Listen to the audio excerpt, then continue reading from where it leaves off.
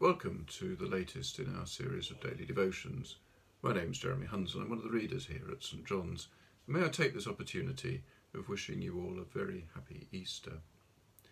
This week in our devotions we're going to be considering some of the people most closely involved in the events of that first Easter and their responses to the risen Lord Jesus.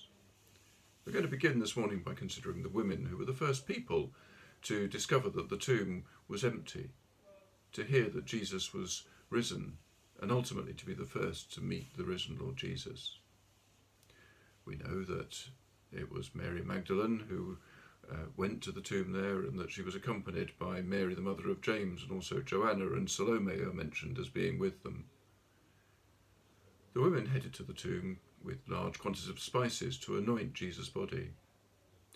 Now, we know that Mary Magdalene was a witness to the crucifixion and that she would have seen Jesus' body taken down from the cross and hastily laid in the tomb ahead of the start of the Passover Sabbath.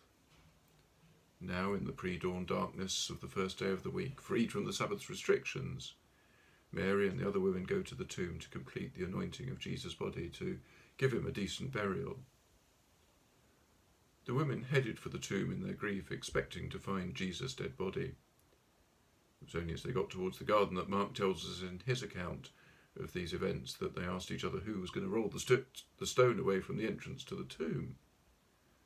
But as they reached the garden and came to the tomb, they discovered they had no need to move the stone, for it had already been moved aside.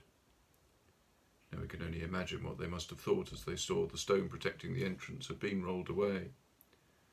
I don't know if you've ever had the misfortune to have had your car broken into. I've had it happen a few times over the years, and your heart seems to miss a beat as you first see the smashed window or that telltale pile of glass on the pavement.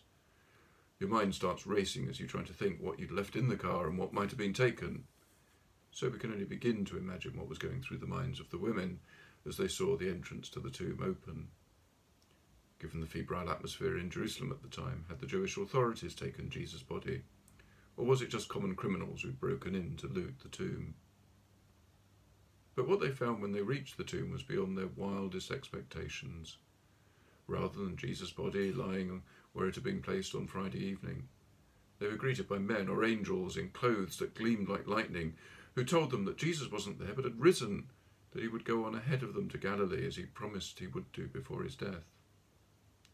And then John, in his account, goes on to record that very first, very special encounter between Mary and the risen Lord Jesus.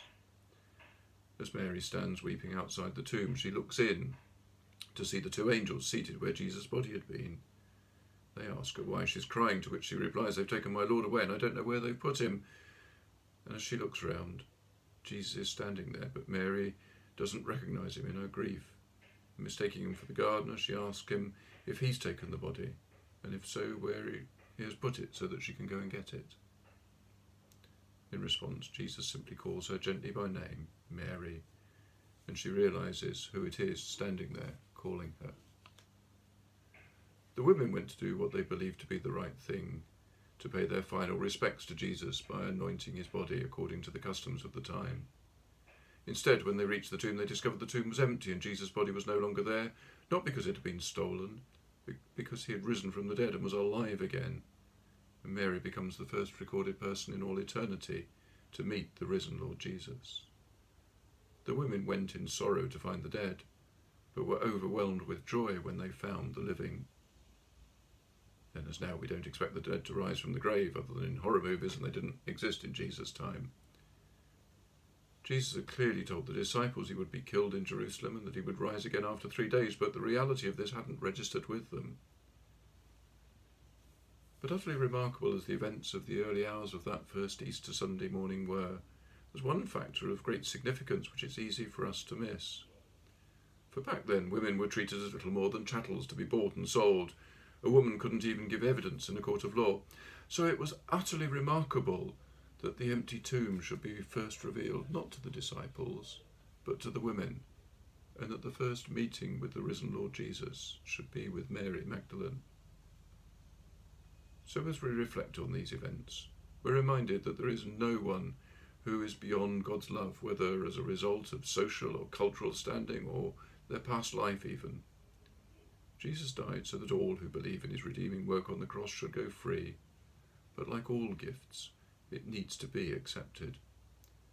The challenge for each of us is, do we believe that Mary and those that we shall consider in subsequent devotions, and countless more besides, met with the risen Lord Jesus, and that we too can meet with him today and know him as Lord of our lives today?